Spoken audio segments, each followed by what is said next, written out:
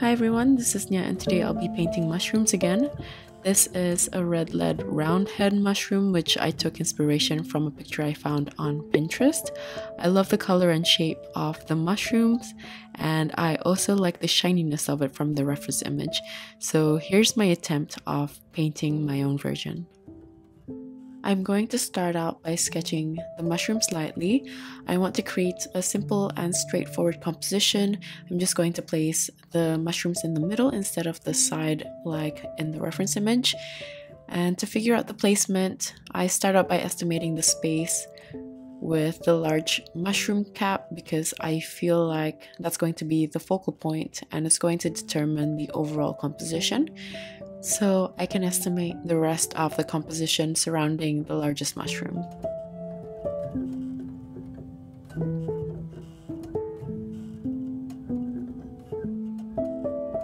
When I'm making corrections, like if I want to shift the position slightly or if I want to enlarge or make a certain object smaller, I make sure to draw on the correct line first before erasing. This is something that I always tell my students to do because this way the mistake becomes our guideline and we know which area to avoid. Whereas if we erase the wrong line first, we might end up drawing at the same place.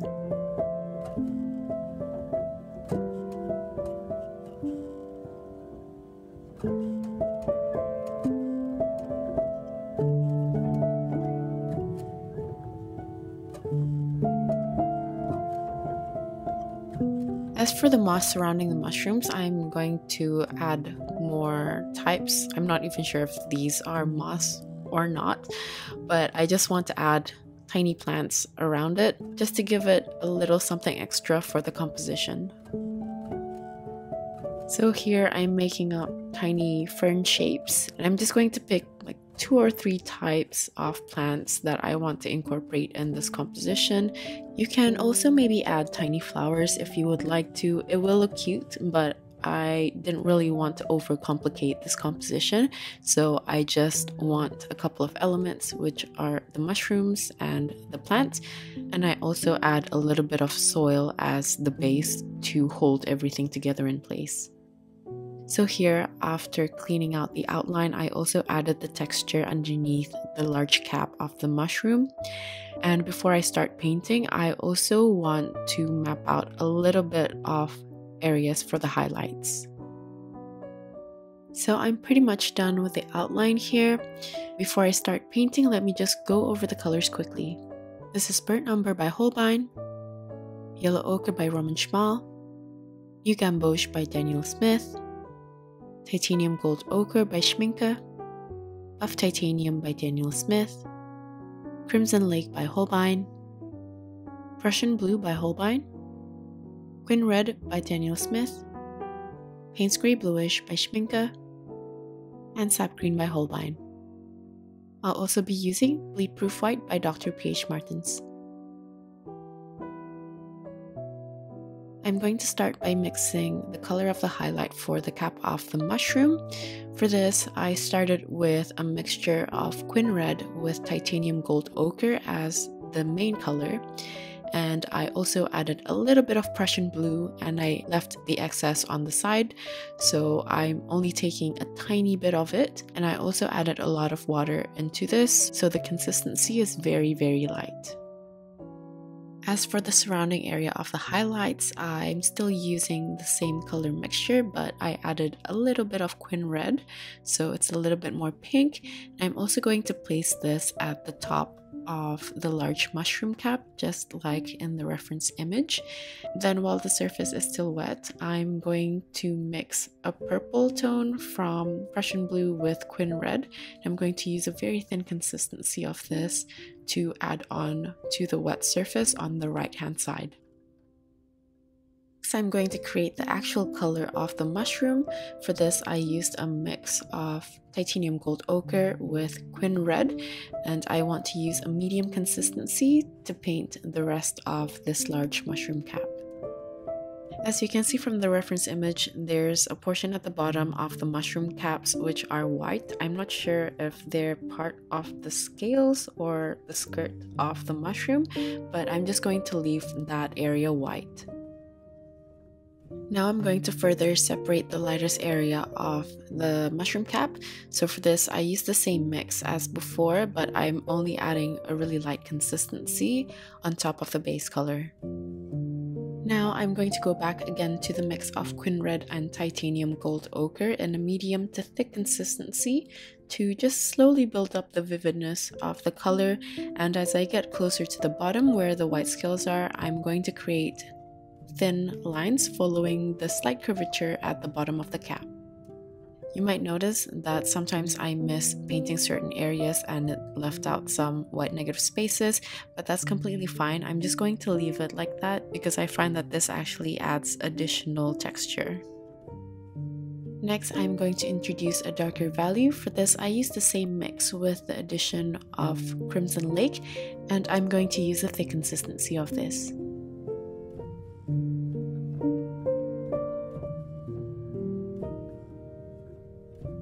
I want this color to slowly gradate to the base color at the bottom of the mushroom cap, so here I'm softening the transition with a clean damp brush. Next, I'm going to mix buff titanium to titanium gold ochre, and I'm going to use a medium consistency of this to create a transition between the red mushroom caps to the white scales. So from here, I'm going to move on to the second mushroom. I'm following the same steps. I'm starting with the highlights from a mix of Quin Red and Titanium Gold Ochre in a very, very thin consistency. And I'm also going to add the really light consistency of the purple mix. Here I'm working on the mid-tone again, so this is the same mix as the highlight, but in a medium consistency. And I'm just going to cover the whole mushroom cap. As I get closer to the bottom, I'm going to add new Gamboge into the base color, and I'm going to use this to create a transition from the red to the white.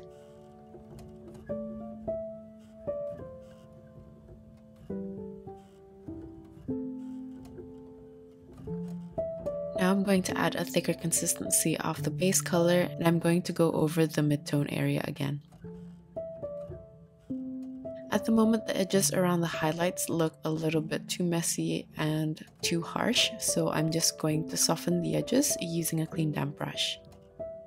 Since the left side of the mushroom cap is slightly covered by the larger mushroom, I'm going to darken the left side using a bit more Crimson Lake. As I was painting though, I felt like the left side needs to be darker in terms of value to increase the contrast, so I added a little bit of Payne's Grey Bluish to the Crimson Lake. Going back to the large mushroom cap, I'm just going to clean some of the edges and add extra detail to the reflective surface, then soften the edges to make it a bit more subtle. I'm going to do the same thing for this mushroom. I'm just cleaning out the edges here by using a clean damp brush. And onto the last mushroom, I'm going to use the purple color mixture in a very light consistency to paint the highlighted area, and then I'm going to use the very light pink color to fill in the rest of the space, and then go back in with a thicker version while the surface is still damp. I'm still working on a wet surface here, and I'm going to add an even darker red with Crimson Lake for the top portion of the cap.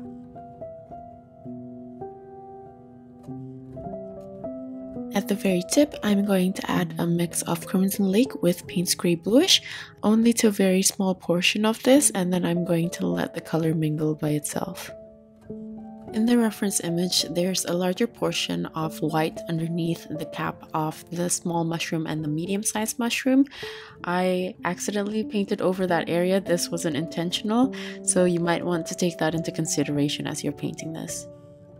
Next, I'm going to paint the gills underneath the cap. For this, I'm going to create two color mixtures. The first one is a muted creamy blue color, so for that I use a mix of Prussian blue, Quin Sienna, Titanium Gold Ochre, and a little bit of Quin Red. And I'm also going to activate a lot of buff titanium on a separate part of my palette. I'm painting using buff titanium by itself as the base color. Then I'm going to use the blue color mixture mixed with the buff titanium. I'm painting this while the surface is still wet, and I'm creating a little bit of a curvature in the lines that I make, directed from the center of the caps outwards. This doesn't have to be accurate because we are painting on a damp surface, so it's somewhat going to blur out. I just want the center of the mushroom to be much darker in comparison to the outer inner lining of the gills. Next, I'm going to further develop the darker values. For this, I used the same mixture, but I didn't mix it with buff titanium, and I'm placing it at the center and then softening the blend outwards. Here I'm going to increase the saturation for the edges at the back of the mushroom cap, and for this I used a mix of Quin Red, Titanium Gold Ochre, and New Gamboge. Now onto the stem. As the base color, I just used buff titanium. This might look a bit more creamy than buff titanium because I probably had a little bit of the previous color mixture still on my brush, but I intentionally just used a bit of buff titanium. And as for the top, I want to darken the area right under the cap. As for the color, I use a mix of buff titanium with a touch of Quin Red and Prussian blue. Because I want the stems to stay completely separate from each other, I'm just going to dry this off, and I'm going to do the same thing for the rest of the mushroom stems.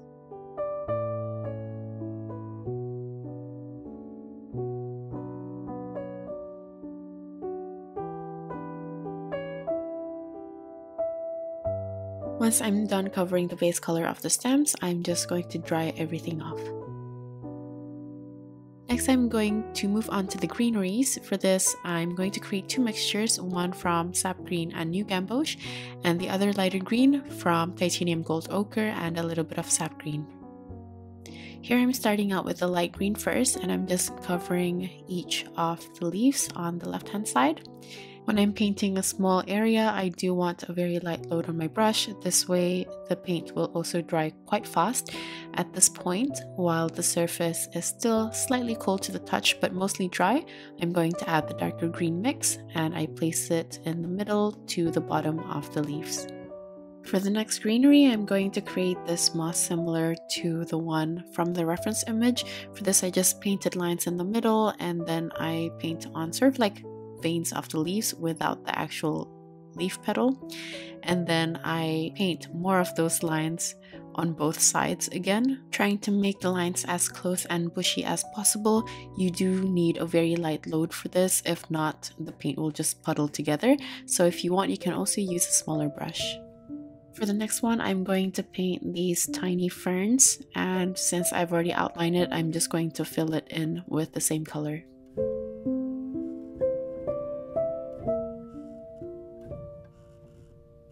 The next greenery will be like the first one, but for this I tried to change up the color slightly by adding yellow ochre in the mix. So those are basically the three types of plants or greeneries I want surrounding the mushrooms. I'm just going to fill in the rest of the space with the moss, but you can create your own shapes for your leaves and greeneries to customize your painting.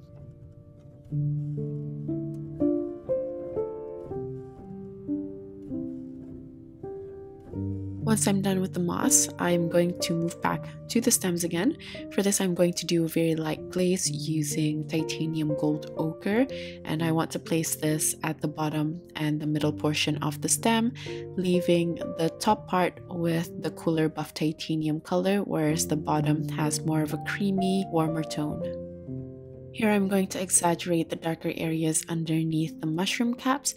For this, I used the previous mixture from buff titanium, Prussian blue with Quin Red, and I also switched the hue slightly by mixing in some of the titanium gold ochre into the cool buff titanium mix. While I wait for the stems to dry, I'm going to move back to the gills underneath the cap again of the large mushroom, and I'm going to add on the cooler buff titanium mix, this time with a bit more Prussian blue and Quin Red in the mixture to increase the value.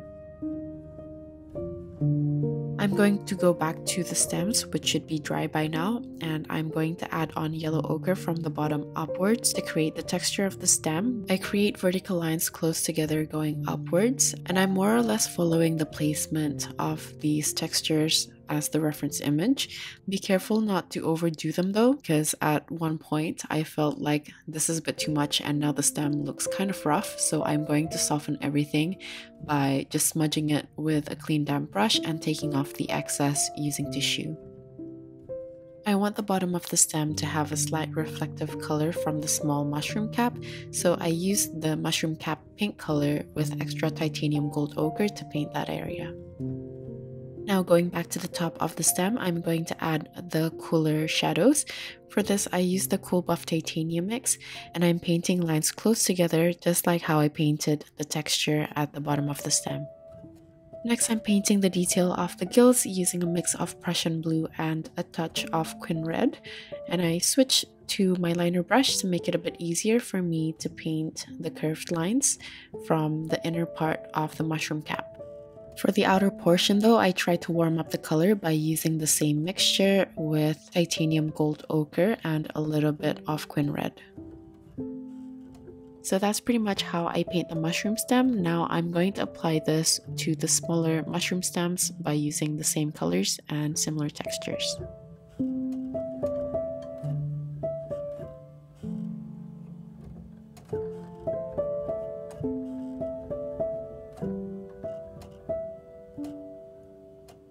At any point, if you feel like some of the colors need to be a bit darker or a bit more saturated, you can always go back in to add another thin layer and see how that balances out with the rest of the painting. After looking at the caps again, I felt like the red was a little bit too rosy and I want the red to be a bit warmer, so I added a mix of Quin Red, titanium gold ochre with new Gamboge this time to make it a bit more orangey, and I'm going to apply this for all three mushroom caps.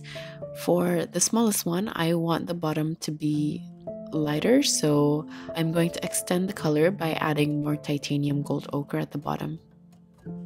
While looking at this, the stems still look kind of flat, so I'm going to add darker shadows along the sides by using the previous mixture of burnt umber, Prussian blue, and titanium gold ochre.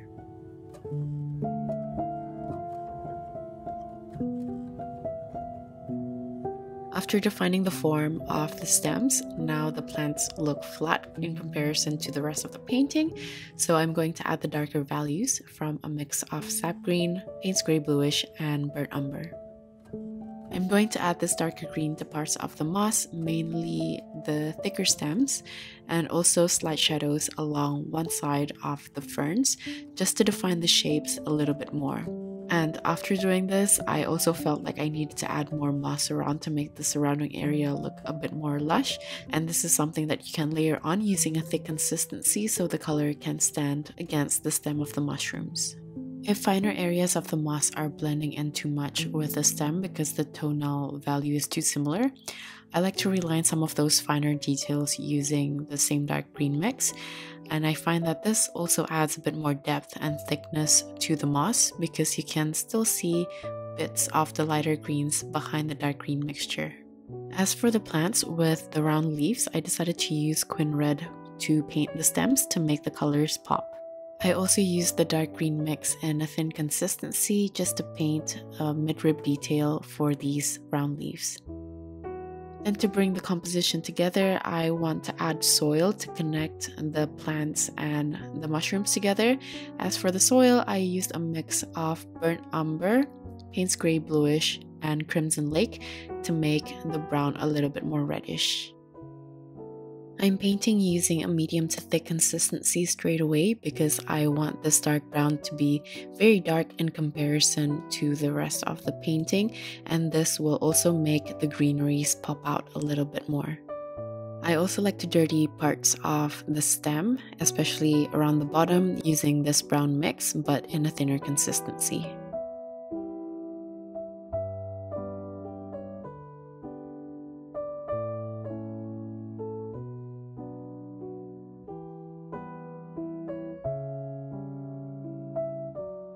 Underneath the soil, I just want to add some dots as specks of loose soil. I want to bring everything together a little bit more, so I'm going to create a really light wash for the background using a touch of green that I had left on my palette with a lot of titanium gold ochre. Next, I'm going to use bleed proof white to add light reflections at the top of the mushroom cap, as well as little tiny dots as imperfections on the mushroom caps. I use a medium to light consistency of the bleed proof white for this because I don't want the white to be too glaring. For the edges of the mushroom cap, I added thin lines as textural transition from the red part of the cap to the white skirt or the scales underneath. And because the scales behind the mushroom cap is white, just like the color of the paper, I decided to extend the background wash upwards so I can leave out the white negative space for the white edges. So that's it for this painting. I'm just going to finish adding the textures for the bottom of the mushroom caps and also add final adjustments to balance everything together, as well as adding more textures and imperfections on the caps.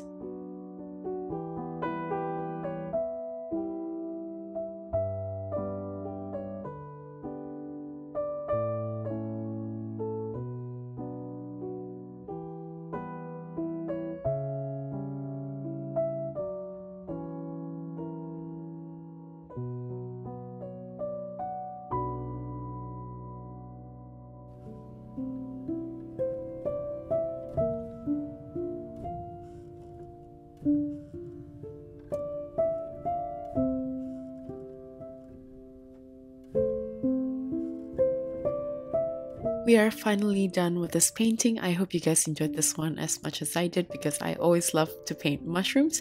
Like usual, all the list of tools as well as my social media links will be in my description box. I will also have the outline available in my coffee shop. If you guys are still here, thank you so much for watching till the end, and I'll see you at the next one. Bye!